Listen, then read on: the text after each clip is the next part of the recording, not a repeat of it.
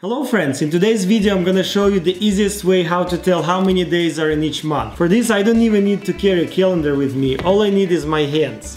Okay, how does it all works? So I'm gonna start counting using my knuckles and also the spaces in between knuckles, the groove. So any month that falls on the knuckle will have 31 days. And those months that fall in between knuckles, they will have 30 days, except February, which has 28 days.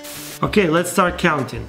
January, February, March, April, May, June, July, August, September, October, November, December.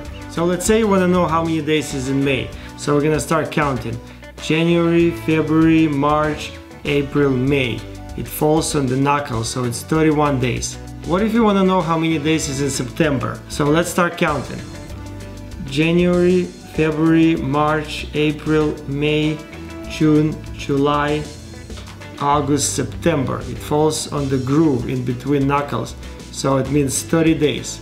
Well guys, using this trick now you can easily tell how many days is in each month. That's all for today. If you like this video, give it a thumbs up and I'll see you next time.